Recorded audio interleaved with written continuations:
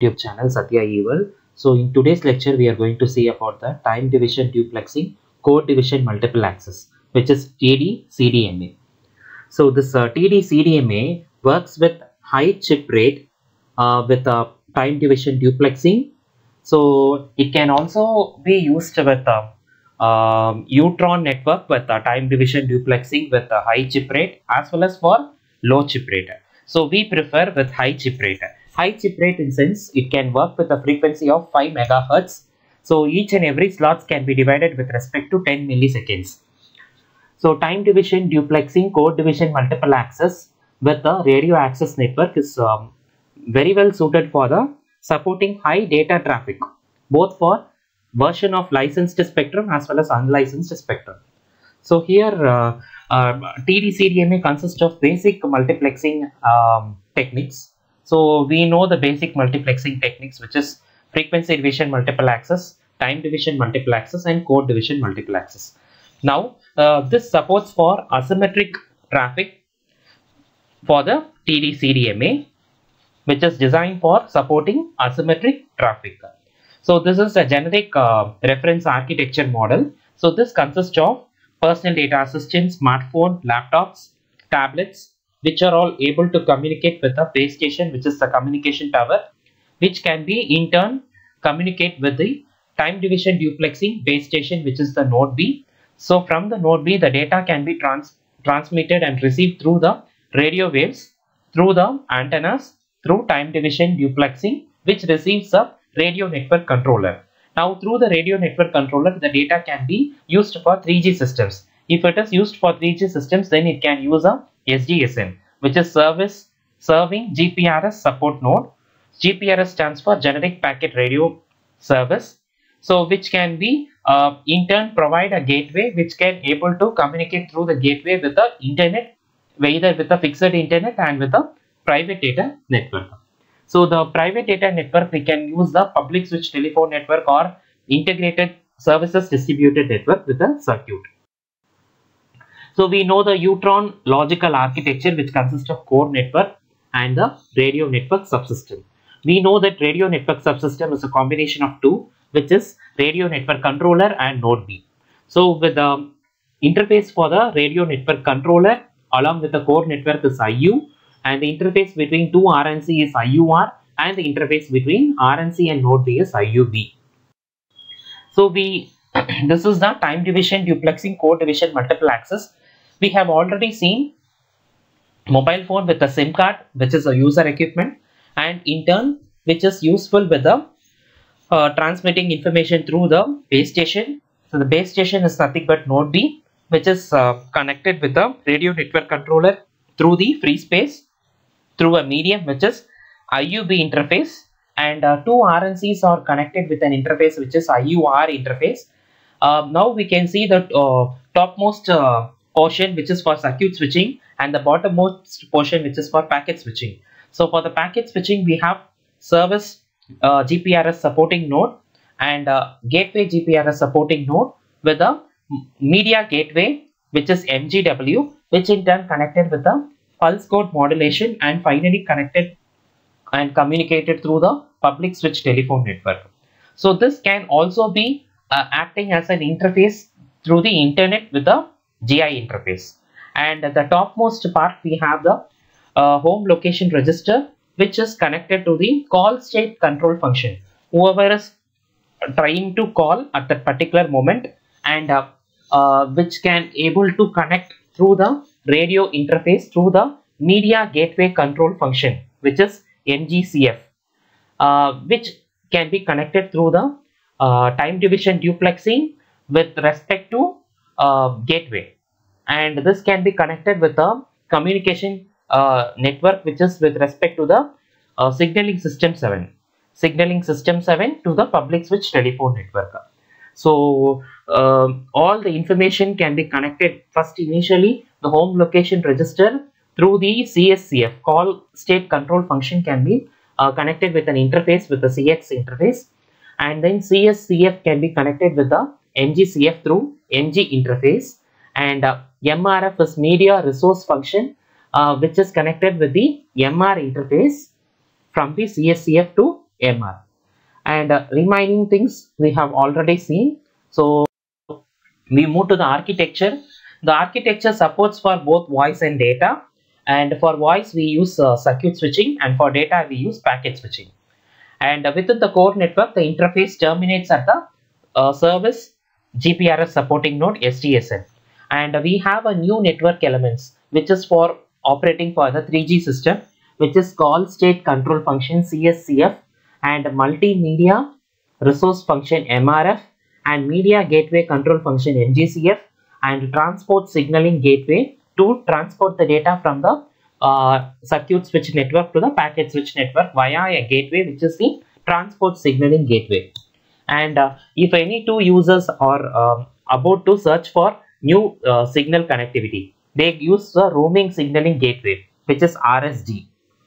So the user equipment, the mobile phone along with the SIM card is enhanced to support the session initiation along with the protocol for the internet providing services. So MRF is nothing but it acts as a bridge between the two devices, which is for multi-party calling, conferences, etc. And then signaling system 7 can be connected with the public switch telephone network, and multimedia gateway control function along with media resource function, multimedia resource function MGF, which can be controlled via a gateway which is called MGCF. And the supporting protocol for MGCF is International Telecommunication Union, which is with respect to H.248 standard. Next is the radio network subsystem. So the radio network subsystem along with the channeling procedures structure consists of time slot 0 to time slot 14. So totally it consists of 15 time slots. Each and every time slot is divided with respect to 10 milliseconds, and each and every time slot is holding 16 code channels, and the time slot 13 consists of 4 fields. First is data field 1, which is holding 976 chips, which is holding the information part with the header, and data field 2, which is holding same 976 chips with a data field trailer, and along with additional guard band bits, which is GP, which is 96 bits additional. The mid-amble bits, which is providing the information, which is the 512 chips time slots. Now we need to transfer information by an operator, which is two operators. One is uplink to upload some information, and another one downlink to download some information through the channel. So which channel is allocated? We need to search for the network operator. When the network operator provides a channel, we can able to get the connectivity. So in order to support for packet and circuit switching, we use shared channels as well as dedicated channels. So each and every channel will be having 5 MHz radio bandwidth, which can be able to operate through a single broadcasting channel. So a single broadcasting channel can support for asymmetric as well as for packet switching, symmetric for circuit switching. We know that concept. So this can be worked with a modulation scheme, QPSK, quadrature phase shift keying, and a 16-bit quadrature amplitude modulation. So why we use all these modulation techniques for encoding and decoding purpose. So when we do the encoding and decoding for the loss of information, so we do the bit scrambling. We have already seen in the unit 1 of our wireless network direct sequence spectrum. The scrambling is nothing but we have to whiten the spectrum. So for whitening the spectrum, we use a generated polynomial, which is x power 7 plus x power 4 plus 1 to transmit and receive information without any error. So here we have control channel, traffic channels, as well as for forwarding and reverse controlling channel. So next is interference. So to avoid information with that is to avoid the loss of information, we go for the reducing the interference. So interference can be reduced by means of selecting suitable line of sight. So how this is possible? By means of using multi-user detection. How many users are using? either in urban or wireless local loops applications.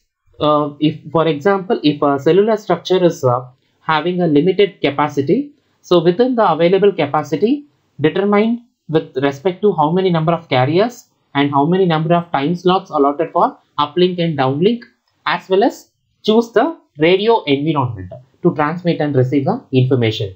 The throughput achieved for downlink is 1.5 Mbps and 1 Mbps for uplink. So here we need to satisfy the quality of service. So quality of service is satisfied even though by improving the efficiency by means of using even though for some supports for asymmetric packet switching network, which supports for asymmetric traffic. The cell range sector size is 7.5 kilometers. It can start and it can extend up to 29 kilometers. The data can be transferred within 29 kilometers. So the throughput is optimized through efficient on-demand alignment of resources.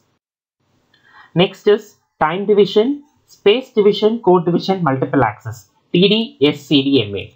So here we use the 3G wireless mobile systems. Using this 3G wireless mobile systems, which is promoted by China and it is not commercially used. So we need to understand what is time division duplexing over frequency division duplexing. So time division duplexing has no paired frequencies. It uses same frequency for uplink as well as for downlink. That is one of the advantage over FDD. And TDD is suitable for providing asymmetric uplink as well as downlink transmission rate and spectral efficiency for providing asymmetric traffic such as internet protocol. So this works with a communication tower, with a mobile phone, with a user equipment and laptop, personal data assistants or tablets. This can be communicated via a communication tower, that is the node B. So through the node B, the data can be communicated through the Tdcdma RNC, which is radio network controller. Here we have two stations. One is for connection oriented and connectionless.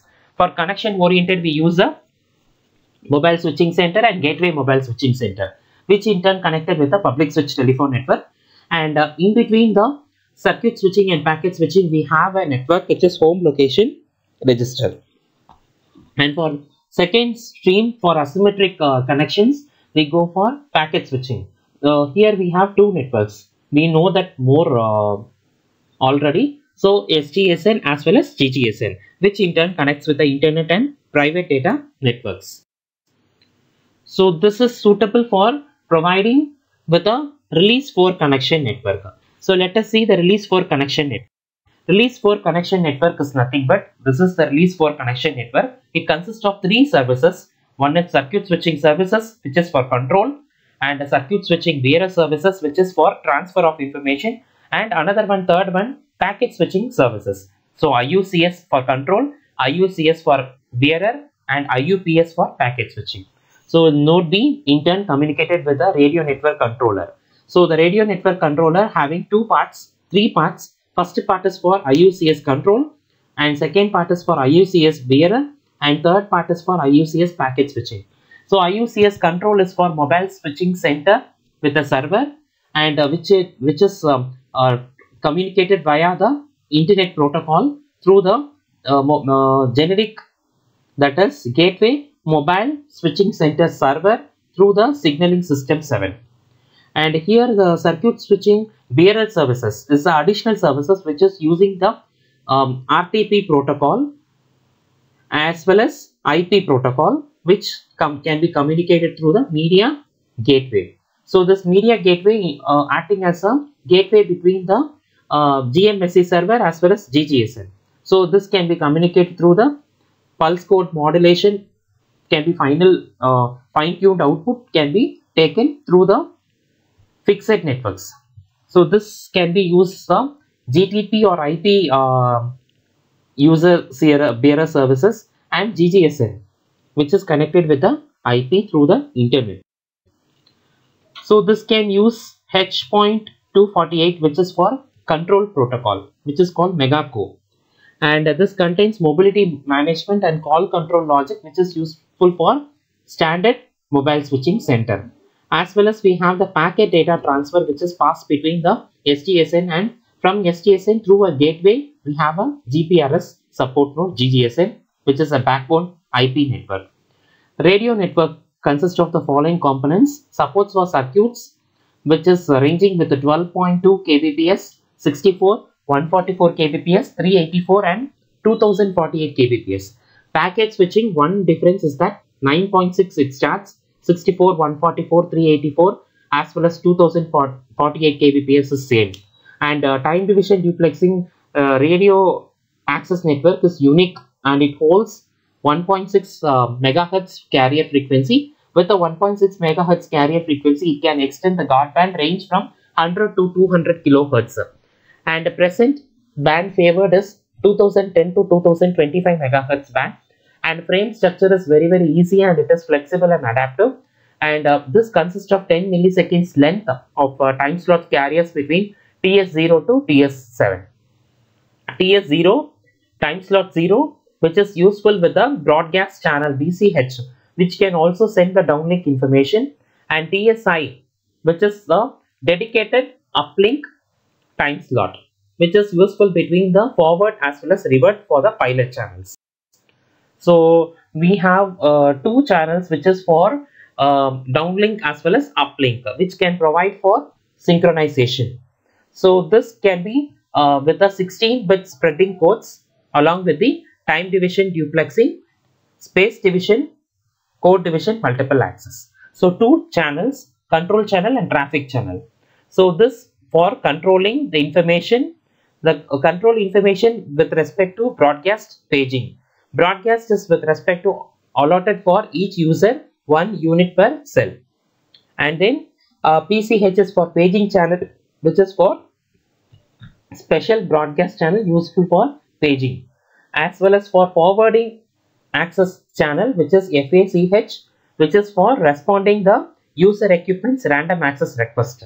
Someone is requesting by the mobile with the SIM card, they can able to respond. And reverse with respect to the pad channel, which is a random access channel. The interference can be avoided by means of using smart antenna. Smart antenna consists of adaptive transceivers. So using this adaptive transceivers, it reduces the co-channel interference. And similarly, traffic can also be overcome and throughput can be increased by using transmit power and reception sensitivity and length of guard period. This is the channel structure for time division duplexing SCDMA. So TS0 to TS6, totally 7 channels. Each and every channel consists of 16 code channels, as we have already seen in Tdcdma. And here the same data field, but the range of the data field is 352 chips. Mid-amble field, which is 144 chips, and guard bit same 16 bits. So this is your channel for the time division, space division, code division, multiple access. So I hope this video is very useful for you to learn the Tdcdma. If you have not subscribed my channel, kindly subscribe my YouTube channel. Thanks for watching.